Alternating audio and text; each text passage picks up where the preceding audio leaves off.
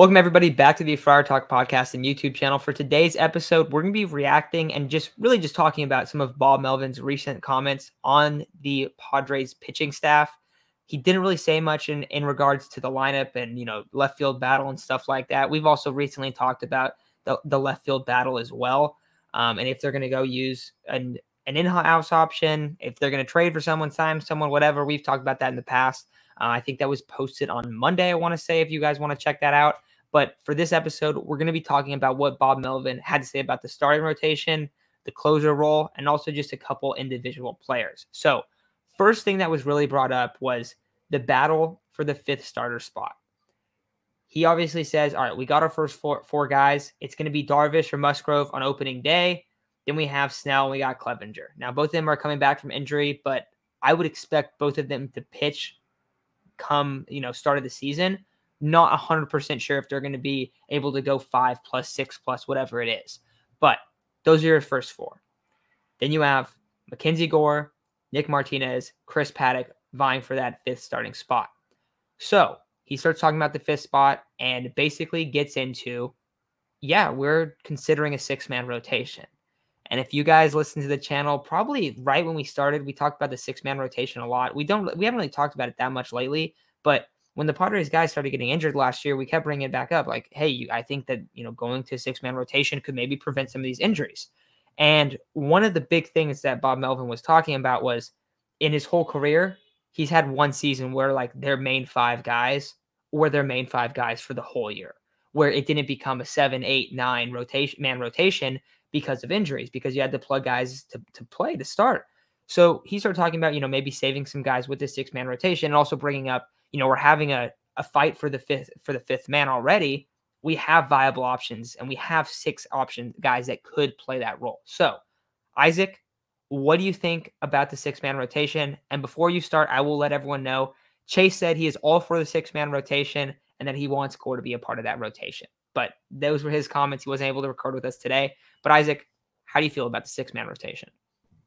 Yeah, right now it seems like I read a little further into the article, saw that it's going to depend on what Ruben Niebla wants, what he thinks the best role will be for the pitchers. But regarding the six-man rotation itself, I don't know. I haven't always been like crazy about it. I've never denied wanting it, especially because I know that it would probably save some of these guys from injuries. Bob Melvin brought up that some of these guys like pitching every 5th day.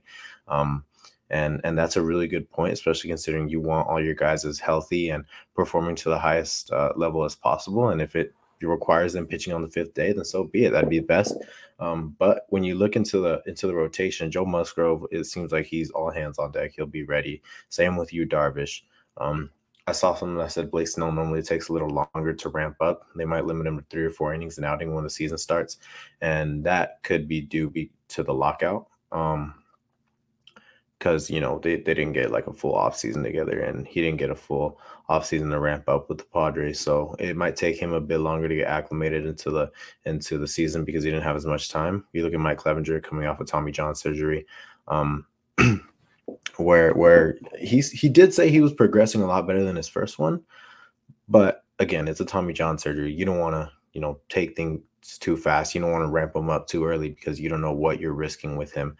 And you traded a lot to get him, and if things pan out for him, you're going to see he's going to end up having, from July or June to the end of the season, the best ERA on this team, because I still firmly believe with all the stuff he has, with the pitch he added called the split change, he will be the best pitcher in the rotation. Of course, you got Chris Paddock, who looked fine. He only gave up a home run for anyone who watched his outing. He looked good. Unfortunately, the same can't be said for Ryan Weathers. I don't know if you included Ryan Weathers in this discussion, Matt. He gave up 2 bombs, but still young, still got a lot of room to grow. I don't want to bash him or anything. I really like Ryan Weathers. You brought up Nick Martinez. Haven't seen him too much yet. Look forward to seeing him here in spring training. Who's the other guy you brought up? I think it was one more, right? There was obviously Gore. I think just those 3. Yeah. So with that, you would obviously see the rotation being some sort of Musgrove and Darvish as 1 and 2. That's apparently what Bob Melvin is going to go with. One of them will start opening day, so it looks like they'll be set at 1 and 2. Then you're going to have Clevenger or Snell at 3 and 4. And then you're going to have You could have Gore at number 6, and you could have Paddock at number 5, or Martinez. I don't know. Any sort of those three would work. But that's just because they didn't have a full off season to get ramped up. You need to kind of save these guys' arms for the long haul. And maybe when it hits May or June, because I don't think they're gonna do a 6-man rotation all season. Maybe when it hits May or June, then they can go back to the 5-man rotation. Whoever's performing best stays in the rotation, and that's like a really good competition to have, because there's 4 guys that are going to remain. So there's going to be 2-3 guys fighting for that last spot come June, and that's really fun to see, especially considering Chris Paddock in 2019. I don't know if anyone remembers, but like the first month or two, he was the phenom. I remember seeing it was a really hyped up matchup. It was Clayton Kershaw versus Chris Paddock, and it was the phenom versus like the legend or something like that. Paddock got lit up. But point is, he was a lot of fun to watch his rookie year. We're all really excited for him, and I understand people aren't as excited for him now, but I think the talent is still there. Whereas Mackenzie Gore, everybody in the Padres organization, the fan base is super excited for him. So that could be one of the best pitching matchups. And obviously they're not going against each other, but in a way they are going against each other in terms of who's vying for that 5th spot.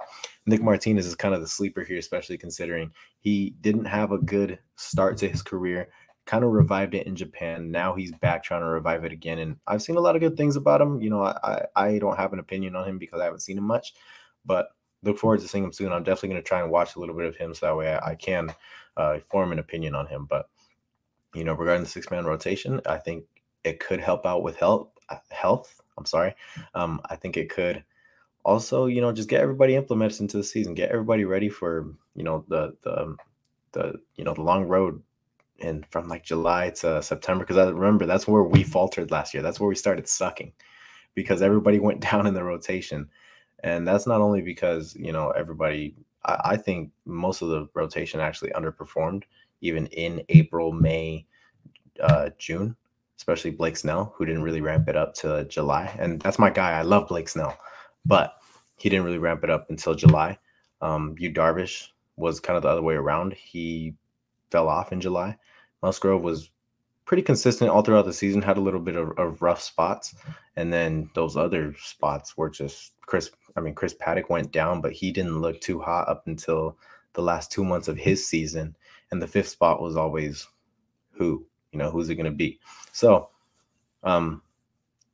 injuries really hit us late last season, and maybe a 6-man rotation can prevent that from happening this season. Yeah, it is really interesting just when you look at this rotation, because I know that you look at the Padres projected wins on like Fangraphs and stuff, and it's over 90 games. And you're like, well, yeah, if the rotation is healthy, sure. But how is the rotation supposed to stay healthy? That's one of I would say that's probably the biggest aspect of this season is, what is the starting rotation's health look like? If having a 6-man rotation helps that, then I do think it's something that they should definitely explore. And it seems like they're open to the idea. Not like it's a lock that it's going to happen, or like Bob Melvin made it pretty clear. Like, I don't know if we're going to do it, but we are considering it right now. We're looking into if we want to do that. And a guy like Nick Martinez is a great example. Maybe Nick Martinez doesn't look that good early on. Now, I will say this. You said that you probably think it's more between Paddock and Gore for that 5th spot. I actually think it's kind of Nick Martinez's to lose. So I'm a little bit different on you in that spot, just because I think they gave him a lot of money to come here and start. And I think that they want him to come here and start right away. Now, if you have a 6-man rotation, even if you have a 5-man rotation, you could have all of these guys on the opening day roster potentially, especially when, you brought it up. Clev, Snell, they might not be ready to go right away. So that's an aspect where maybe that it looks a little like different, just how the rotation's laid out. And it might not be a traditional 5-man rotation. So that's kind of what he had to say on the 6-man rotation. Switching gears a little bit, going into the bullpen. First guy he highlighted was Emilio Pagan. And he basically talked about Pagan's struggles. And he said, this is a guy I've coached before. And if you guys weren't familiar, they were on one of the Oakland teams together, Bob Melvin and Emilio Pagan. And he started talking about it. And he basically said, yeah, pretty sure everyone knows that Pagan struggled last year. He did not, he looked, it was an off year. But he goes, one thing about that is a lot of pitchers that are relievers are very up and down throughout their career. And he looked at it as it more of like, just kind of like, yeah, it's a bounce back opportunity for Emilio Pagan. So I thought this was really interesting. He also brought up something else, that he added a third pitch, which was a split finger. And I think that could pay a lot of dividends to Emilio Pagan and the Padres, just because we've seen that sometimes his fastball looks extremely predictable and he'll throw it and the guy will, it feels like the guy takes it 500 feet. And that was last year where he's just started getting lit up late in the year. And it seemed like everyone just knew what he was going to throw. Adding a pitch could kind of change some stuff for him. So I think that maybe part of Bob Melvin's comments are, okay, he's kind of talking about a guy that he's already been a part of. He's going to talk highly of him. But he was like pretty excited to talk about Emilio Pagan. So I think that's another guy that to bring up. And then keeping it in the bullpen discussion, talking about the closer position a little bit. Two names he brought up as potential closers for the Padres right now, because that's been a topic we talked about it in the past, but that's been a topic where there's a lot of unknowns there. And two of the guys that he brought up, which I think for a lot of fans this is really exciting. The first one, Dinelson Lamet, we've talked about that we want to see him converted to be a closer. I don't know if that means opening day he's your closer. I don't know where he's at health-wise, but Bob Melvin is super pumped to be working with Dinelson Lamet, and he thinks he is a very, very good player still. So I think that does mean a lot. I think health-wise, I think if he wasn't there, you wouldn't hear those comments. I think you'd hear, yeah, we're going to work him back up to speed. We're going to do this. And I think you'd see him being a lot more like skeptical of him being able to pitch. It didn't really feel like that was the case. Other guy he brings up, Robert Suarez, a guy that we've talked about in the past. Robert Suarez kind of in a similar situation than Nick Martinez, where it's just a lot of unknowns, but he has the stuff. He throws gas. He come in here and perform at a very high level, and he could earn that closing role. So, Isaac, I know you're in a different spot than Bob Melvin, maybe with Emilio Pagan, but what do you think about these three names mentioned in the bullpen? So I'll briefly talk about Robert Suarez first. I don't know too much about him, but if Bob Melvin has enough confidence to put him in, competition for that closer role, then I have enough confidence to put him in the competition for that closer role, man. It was really exciting to hear him talk about Robert Suarez, but even more exciting to hear him talk about Dinelson Lamet, man. Go, for anyone who hasn't watched it or listened to it, go listen to Ben and Woods' interview with Bob Melvin, man. It was really fun to listen to, because unlike our last manager, he sounded professional. He sounded like he knew what he was talking about. He sounded fun. Like, he sounded so cool to listen to. And it was really enlightening. I mean, I can't remember in my lifetime being this excited to listen to a manager or have a manager. A new manager is what I meant to say. But Emilio Pagan, he kind of had for anyone who remembers the game where the Dodgers were down by, I think it was like 3 or 4. Not this past year. This was when I was a kid. This was when Adrian Gonzalez was on the team, and I forgot who led up the first 1 or 2 home runs. Then Trevor Hoffman came in and led up the next 2, but it was 4 home runs back to back to back to back, and the Dodgers ended up winning the game. This one with Emilio Pagan, this is when everybody started to really turn on him, especially me, because I was livid. This is when he came out after and he said, my RPMs look good, everything looked good, and this was when he gave up like 2 or 3 home runs back to back to back. And the Padres ended up losing the game to the Dodgers in a series where, if I remember correctly, this was the beginning of September. So the Padres were still in contention. I think this was a series right before they went into Arizona. Correct me if I'm wrong. It might have been the last one against the Dodgers, but everything, like, nothing looked good. It was just high fastballs that he gave up to, I think it was Bellinger. I forgot who it was. I want to say one of them was Bellinger, but nothing looked good for him. But when you add a third pitch, you get a new offseason, you get a whole offseason, you get a new pitching coach, you get a new manager who has shown confidence in you, not only recently, but in the past as well. And he talks about how, it's very refreshing to come to a new organization, but still have old faces, where he has Jurickson Profar, he has Emilio Pagan, he has old faces that he's worked with before. So he's excited about that. He's excited about Emilio Pagan's third pitch. And remember, Emilio Pagan was a closer back 1 year with the Rays. So I don't really think we can rule him out as a closer, at least early on. No, I don't think that'll be his role. I think he's more suited for like a middle inning setup man kind of guy. But again, we don't really have a set closer yet. We could see the beginning start out by closer by committee.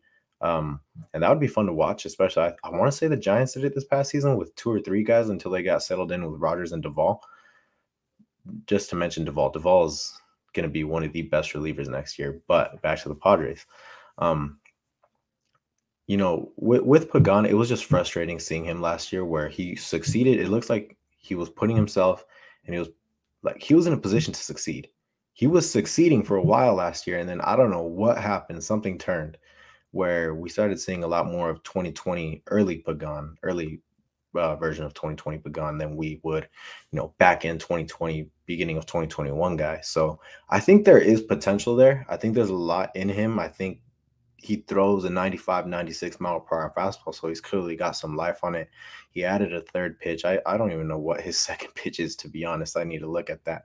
But I think there's a lot of upside for him. I think there's a new sense of comfort with Bob Melvin because he's been with him before.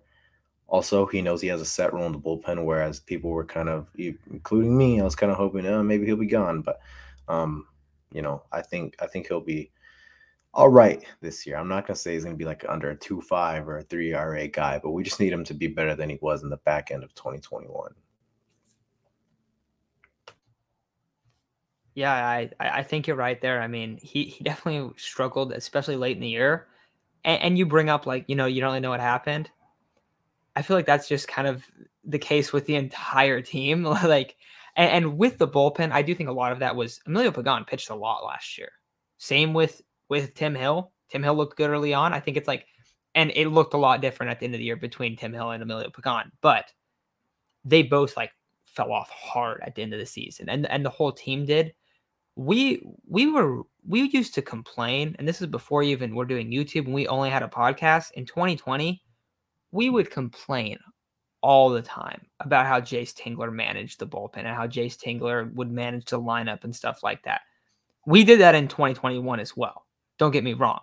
But that was like a 2-season buildup almost of just like having guys completely mismanaged.